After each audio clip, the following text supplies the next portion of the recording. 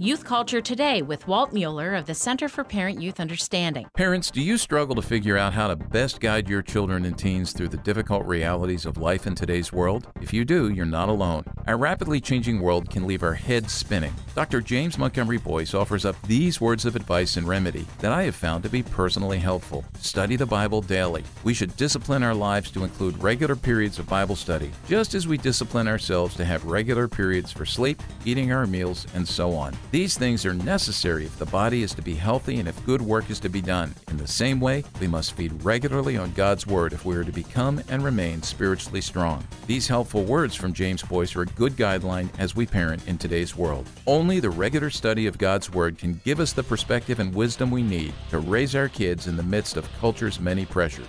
Parents, point your kids to God's unchanging Word. For more on youth culture, visit us on the web at cpyu.org.